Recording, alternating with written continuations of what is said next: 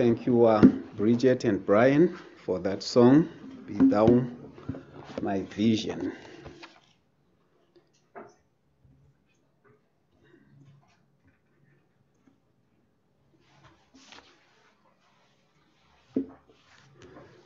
Okay.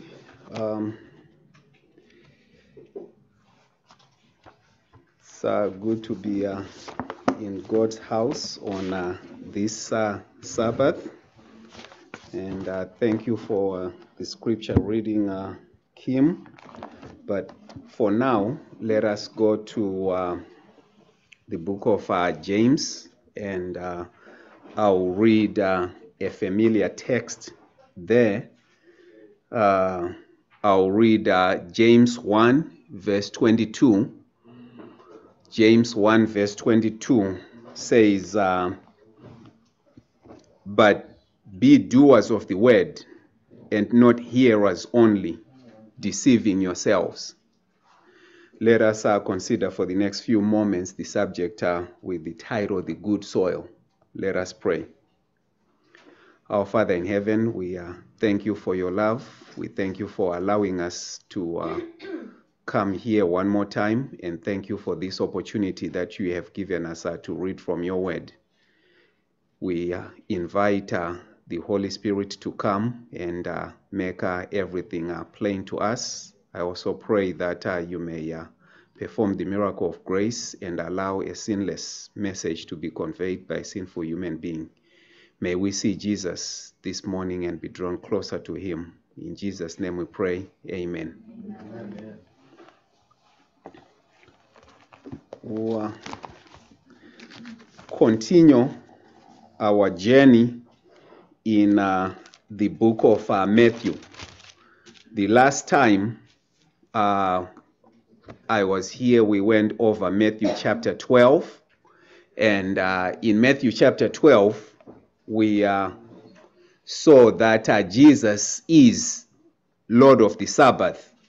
And we saw Jesus correcting the Pharisees in how they were supposed to observe the Sabbath.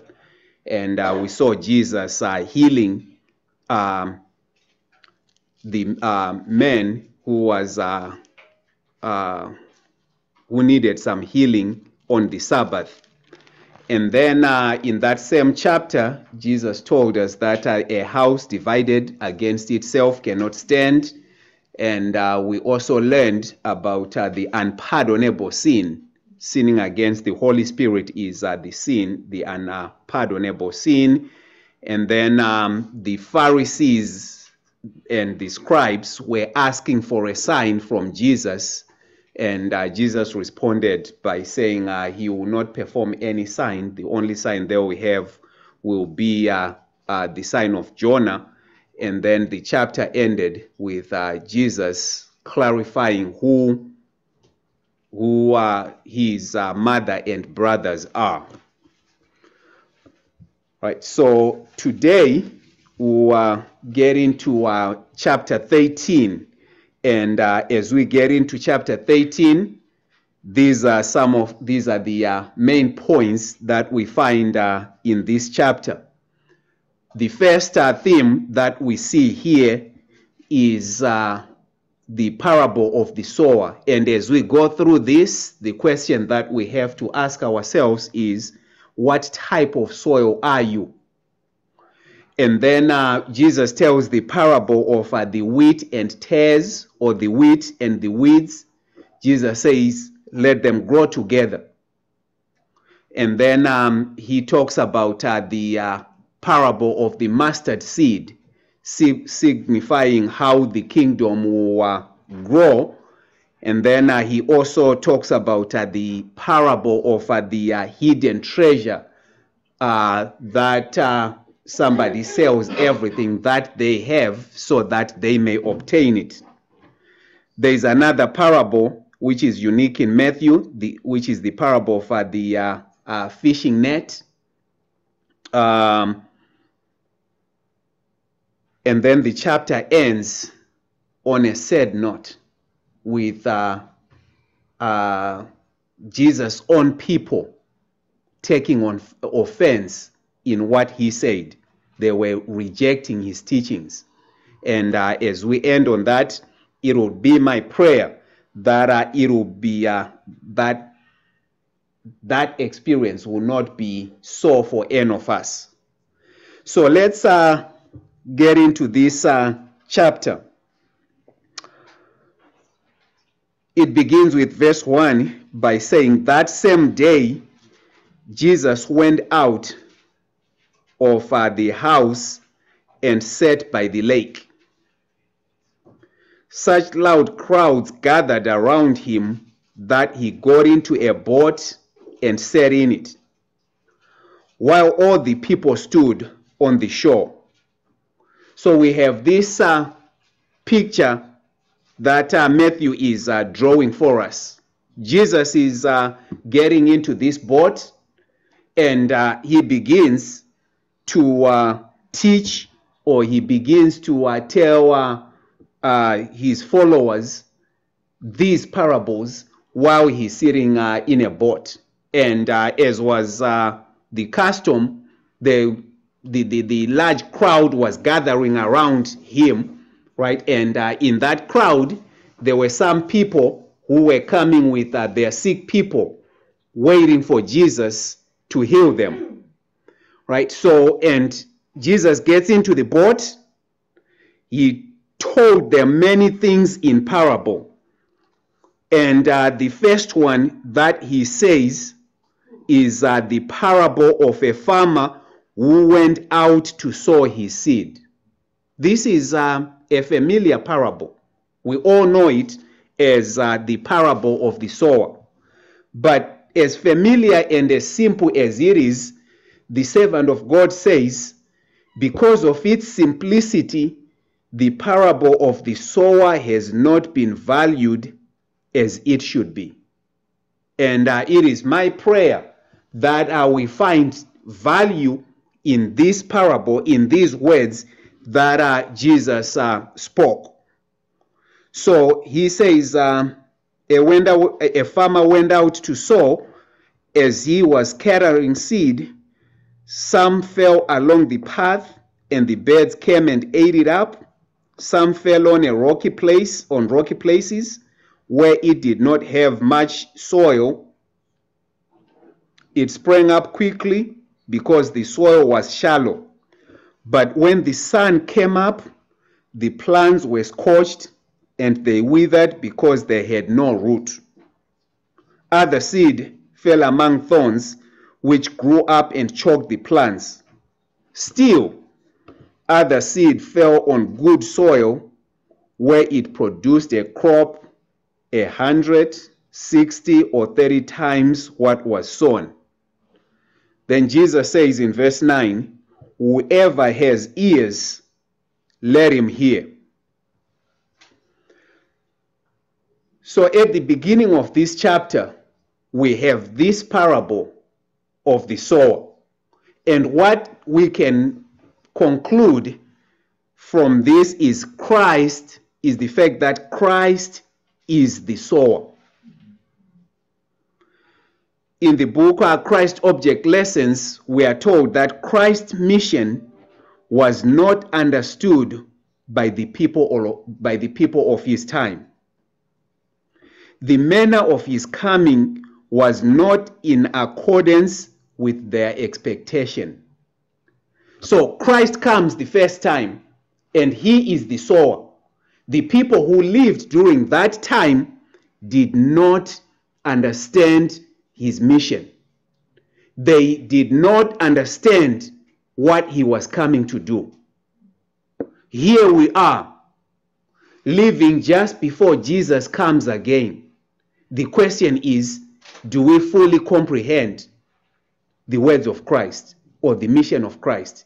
Do we fully understand what Jesus' mission for all nations is? He that soweth the good seed is the Son of Man, as we'll see in Matthew 13, verse 37. Christ had come not as a king, but as a sower. Not for the overthrow of the kingdoms, but for the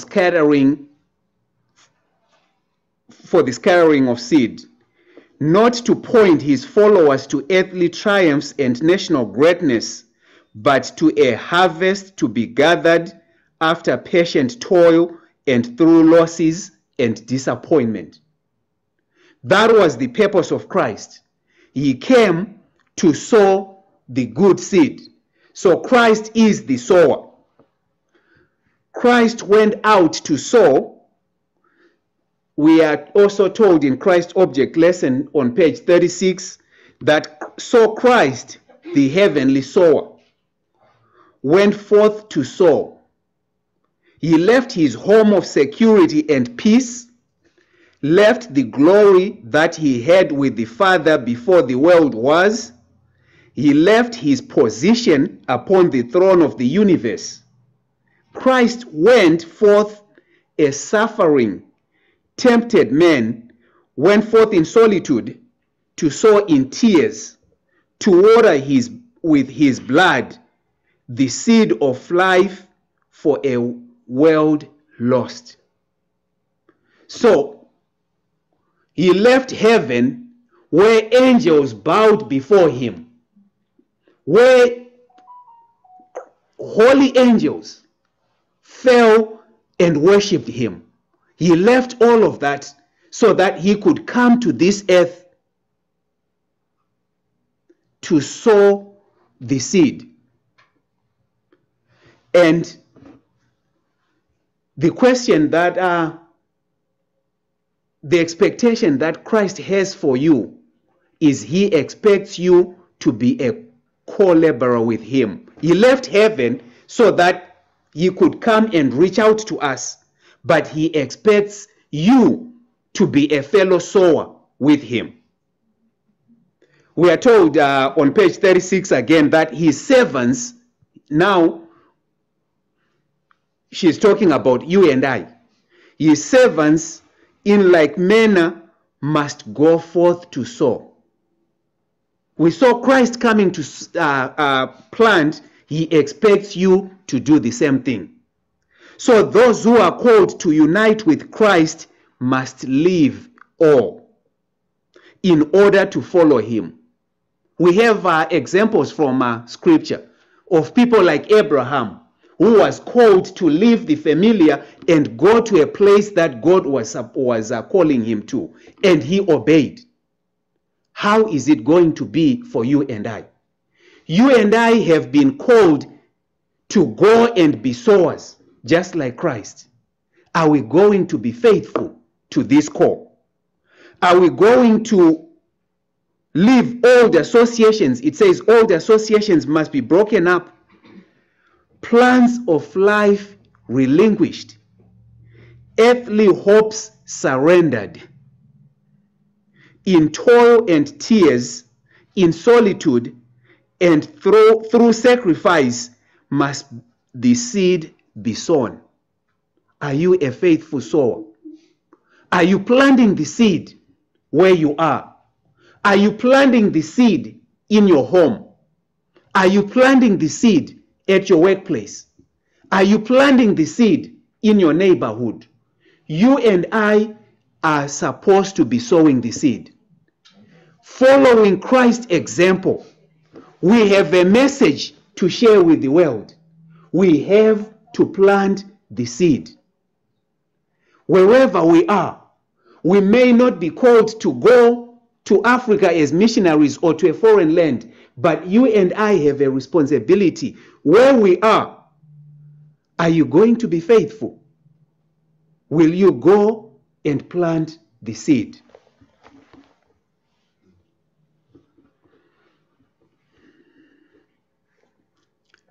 In this first parable, Christ talks about planting the seed.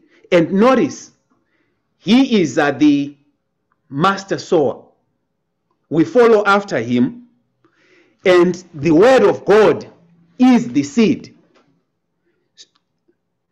The only thing that's different in this parable is the type of soil where this seed is planted.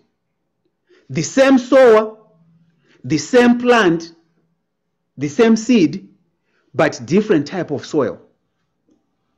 The first soil that we see in here is, we are told that some seed fell along the path and the birds came and ate it up.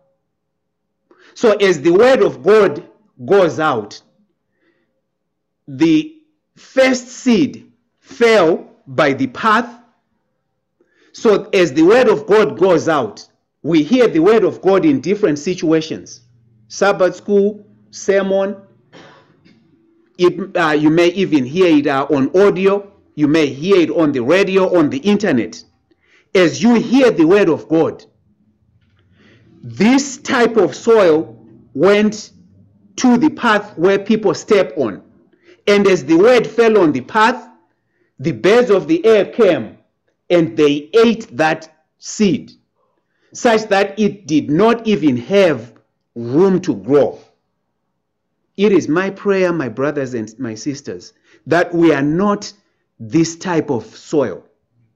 That as we hear the word of God, by the time that we leave this house, may we not allow the devil to come and snatch what God is trying to teach us, what the word of God is telling us to do. So, the first type of soil does not allow the word of God to change it.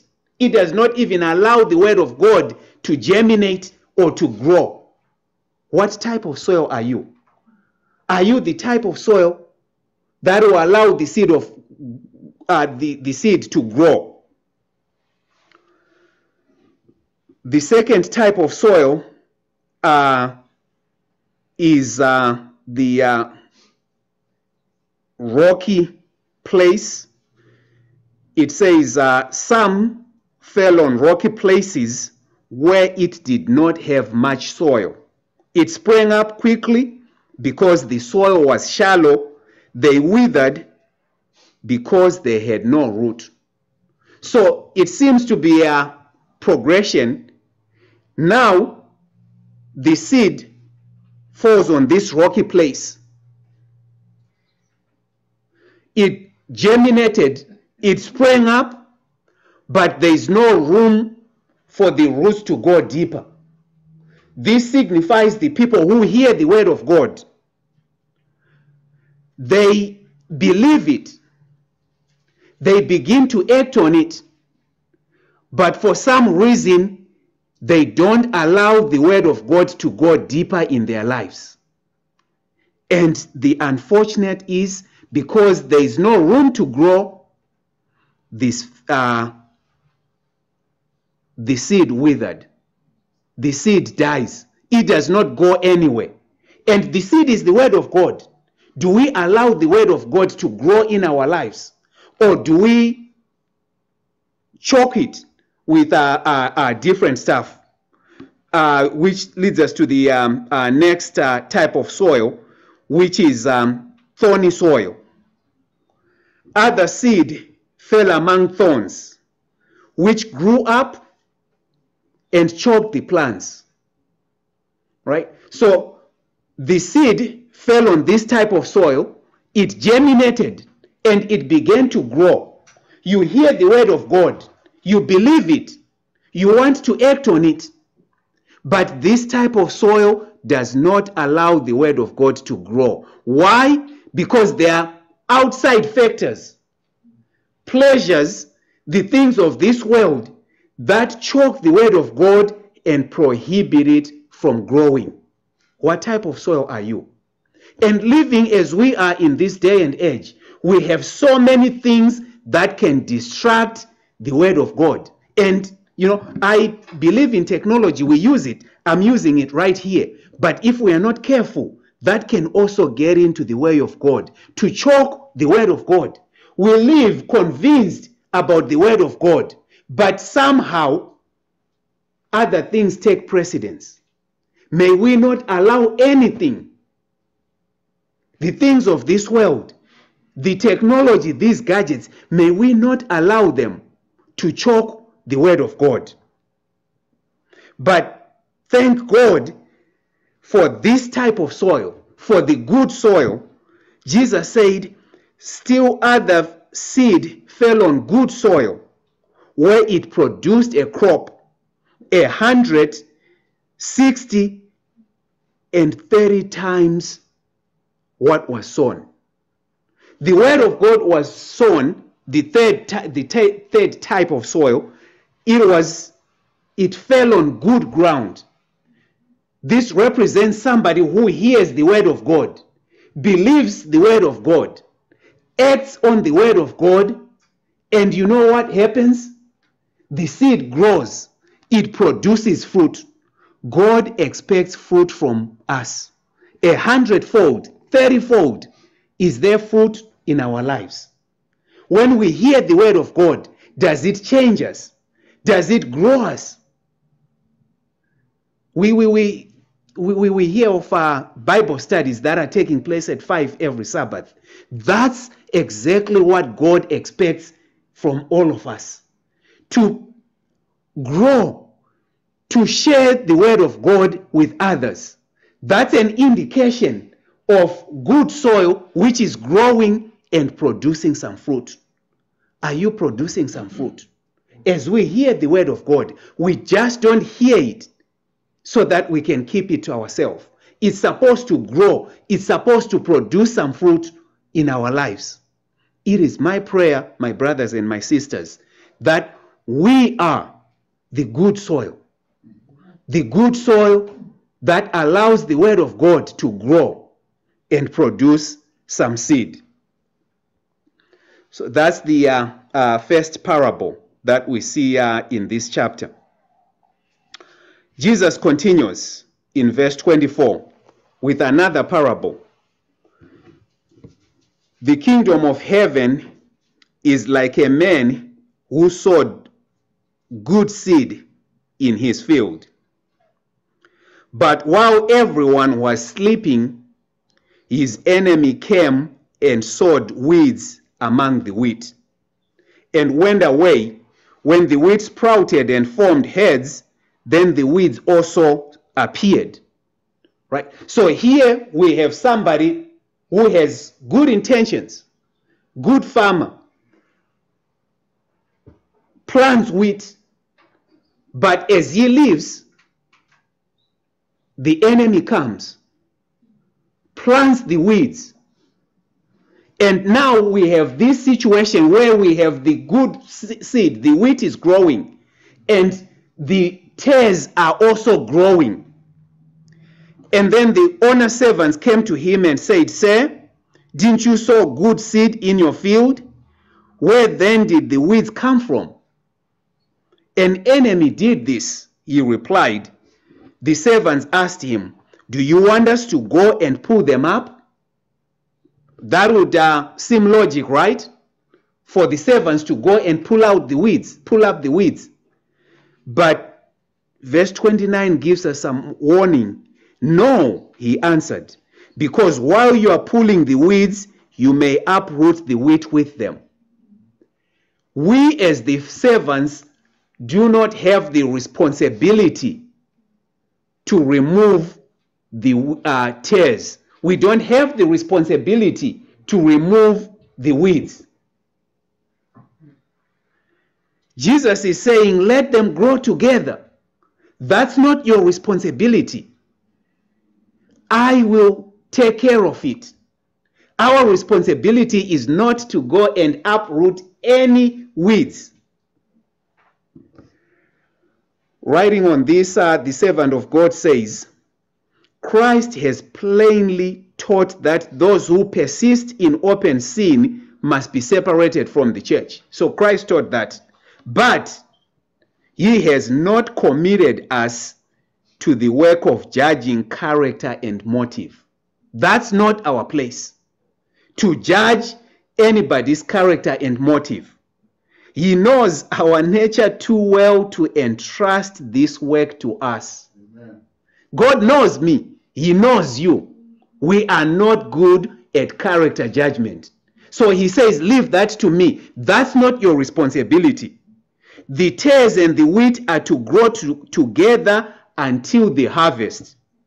And the harvest is the end of probationary time. So Christ says, let it grow together. Don't take it upon yourself to clean up the church. God knows that stuff like that happens. My responsibility is to clean up my character, not to worry about the next person. She goes on to say, there is in the Savior's words another lesson, a lesson of wonderful forbearance and tender love. Amen. Christ, in his love, he could have uprooted the weeds, but he is forbearing. His tender love will not allow him to remove those weeds. Maybe they might change and be converted. What may appear to you as weeds, the Holy Spirit may be working on them, trying to change them. And you know what? Christ is providing sunshine for the wheat. He's providing sunshine for the tares. He's providing rain for the weeds. He's providing rain for the tares. He is not selective in his providence. He is not providing oxygen to people in good and regular standing. He is providing oxygen to everyone. And maybe those people might repent at some point. So that's the other lesson that we can see in this. And let's not forget, as we look at all of this, our responsibility is not to clean up the church. Let's move on to another parable. In verse 31 of Matthew 13, he told them another parable. The kingdom of heaven is like a mustard seed, which a man took and planted in his field. Though it is the smallest of all seed, yet when it grows, it is the largest of garden plants and becomes a tree, so that the birds come and perch in its branches. Remember, in this audience, we have Pharisees who, in the last chapter, they were asking for a sign. They did not fully believe that Jesus was the Messiah, because they are expecting somebody who is powerful, somebody who's rich, somebody who has influence to come. So they can't make sense out of what Christ is doing. And Christ is reading their minds, because they expect someone powerful to come and change the world. And Jesus, in saying this parable, he is reading their minds. He knows where they are coming from. So he's telling them that the kingdom of heaven is like a mustard seed, the smallest of all seeds. The kingdom of God does not have to begin in a grandiose way, in a powerful way. It will begin as the smallest of all seeds.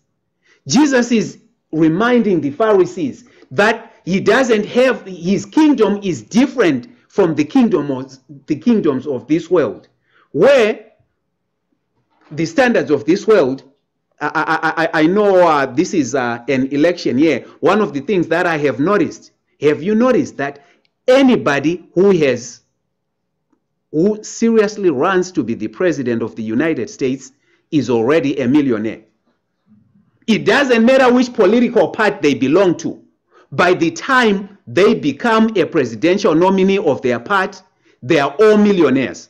You don't get an ordinary person who's not a millionaire who makes it to be a presidential nominee of any major party in this country.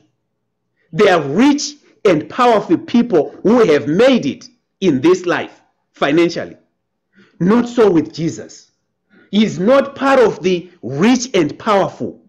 His kingdom is starting on humble beginnings, and yet the outcomes are going to be powerful.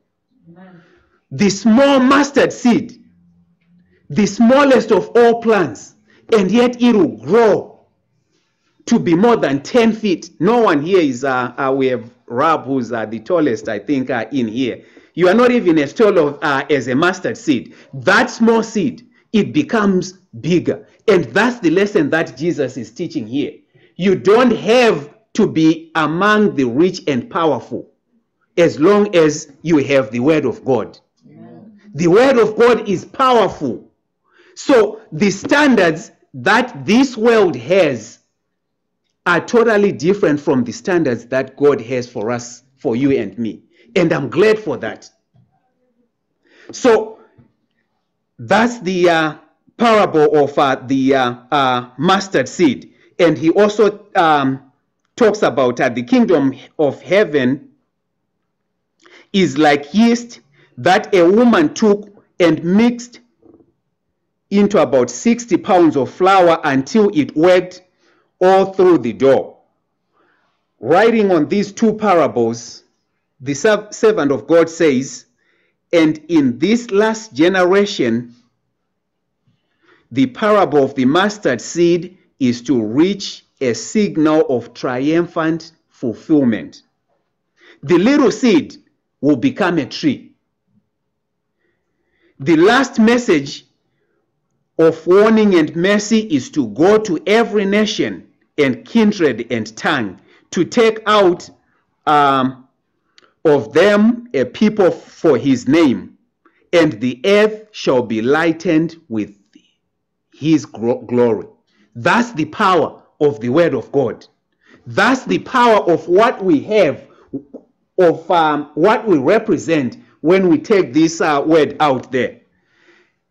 She goes on to say that as the leaven, when mingled with the meal, works from within outward, so it is by the renewing of the heart that the grace of God works to transform the life. We have some situations where leaven has been used as a bad thing, right? So in some verses, Jesus is saying, be careful of the leaven of the Pharisees, right? But in here, he's using it for the good. He's using it as something that is good. That's an ingredient that changes dough. When it's put in that dough, the simple dough grows and becomes bigger. There's an agent. It's used as an agent that can change. I want to have that in my life. Amen. When we have this agent, which can represent the Spirit of God or the power of the grace of God, it can transform simple things, ordinary things, and make them into something great. Leaven changes the bread and makes it something bigger. I want to have that in my life. You don't have to be, as I mentioned earlier, part of the millionaire club. All you need is the power of God in your life.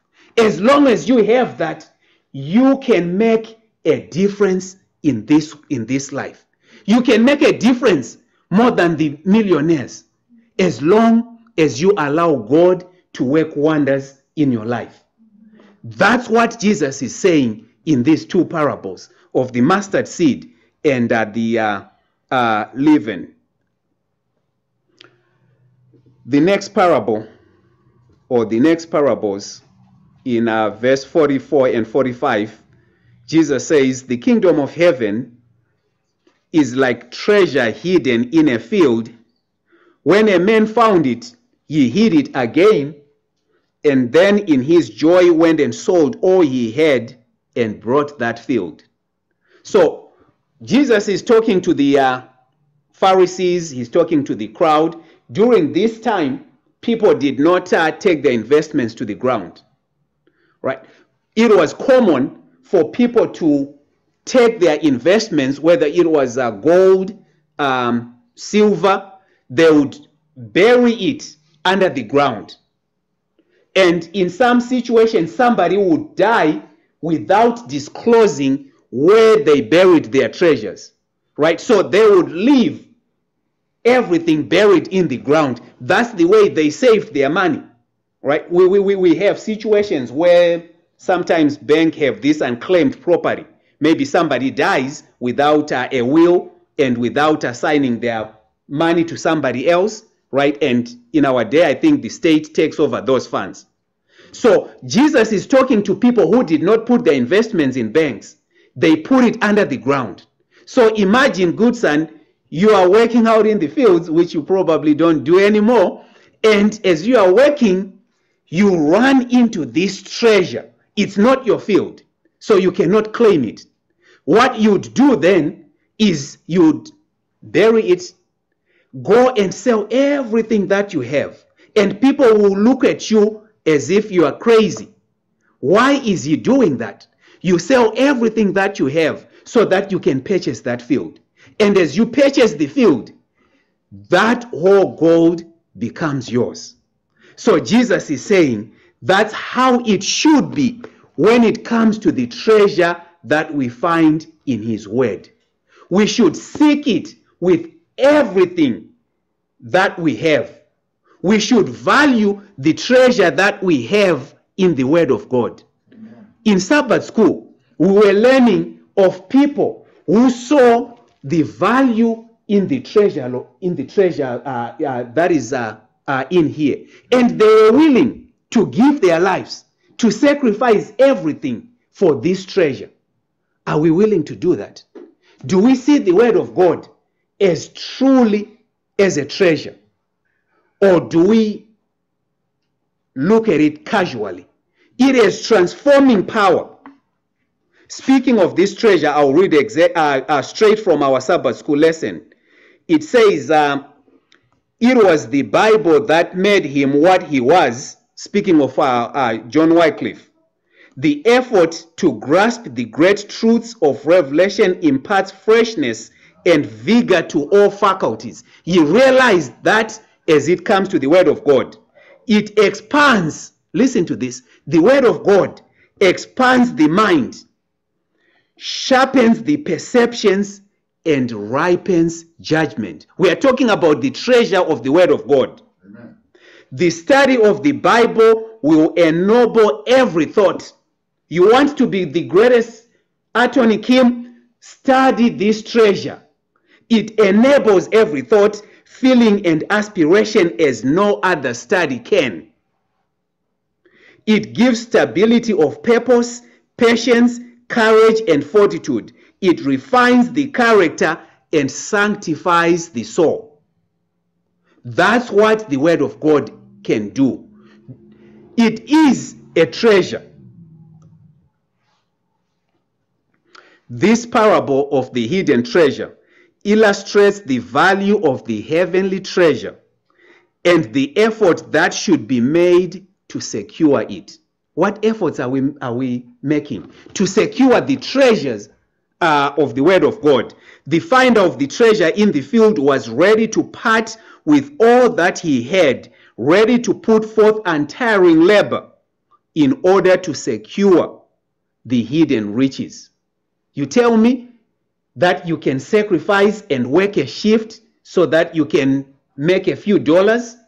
Here we have something much more valuable than those dollars.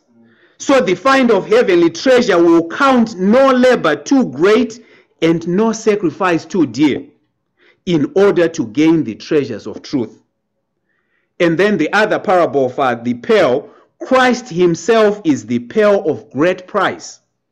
In him is gathered all the glory of the Father, the fullness of the Godhead. May we go on this journey to seek Christ as the pearl of great value. May that be what consumes our days as we seek to learn more of God.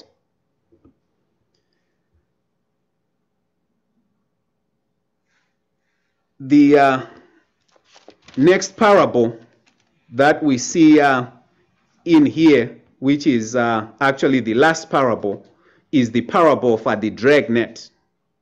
Once again, the kingdom of heaven is like a net that was let down into the lake and caught all kinds of fish. And this is another parable which is unique to Matthew. Only Matthew records it. Similar application as the one with the wheat and tares. Jesus is saying that dragnet draws everything. I'm not sure if anybody here has ever had any experience with fishing by nets. But I remember as a young boy going to the river where I grew up, where we would use nets. They were not allowed, right? And it was, we were to do it against the laws, you know, and we had to hide away from those who were responsible. And the reason why they did not allow them, actually in our case, we did not quite use nets, we would use sacks, right? And what it would do is you would catch everything, the fish, the crabs, the frogs, everything from the river, you'd catch it, right? So you get everything, you take the net to the land, you get what you want, and typically would not put the other stuff back in, right? So Jesus is saying the kingdom of heaven is like a net that is thrown out. It catches everything, all kinds of fish, and it's not our responsibility to sort the fish. God has that responsibility. Let's not take upon ourselves to do the screening. When it was full, the fishermen pulled it up to shore. Then they sat down and collected the good fish in baskets, but threw the bad away. This is how it will be at the end of the ages. The casting of the net is the preaching of the gospel. So you and I have the responsibility to preach the gospel, which gathers both the good and the evil into the church. Let them all come in. When the mission of the gospel is completed, the judgment will accomplish the work of separation. Let's not be consumed with the work of separation. That's not our responsibility. Therefore, Christ lifts the veil from the future and bids all to behold that it is the character, not position, which decides destiny. The position in church, it doesn't matter. It does not determine our destiny. Our destiny is determined by our character. And may God help us so that we may be consumed with the responsibility of changing our characters into the character of Christ, so that when he comes, we will be the good fish. The last part of the chapter, Jesus says, the Bible says, when Jesus had finished these parables, he moved on from there. Coming to his hometown, he began teaching the people in their synagogue. So he left that shore, goes to his own hometown, and when he goes to his hometown, verse 57 says something that is disturbing. They took offense on him. His own people took offense at him. How will it be with you and me? When we hear the words of God, do we accept it, or do we take offense at what Christ says? And is it not said that Christ came unto his own, and his own received him not? The light of God shone into the darkness of the world, and the darkness comprehended it not. How will it end with us? As we hear these parables, as we hear the word of God, do we allow it to change us? It is my prayer, my brothers and my sisters, that we are not like the people from the hometown of Christ who rejected him, who took offense in what Jesus did. And by doing that, they were not the good soil. I want to be the good soil. Amen. I want to be the person who hears the word of God and not only hear it, but becomes a doer of the word of God, as James calls us to do. May God help us so that all of us become good soil. Amen. And become hearers, not just hearers of the word, but hearers and doers. May God bless you.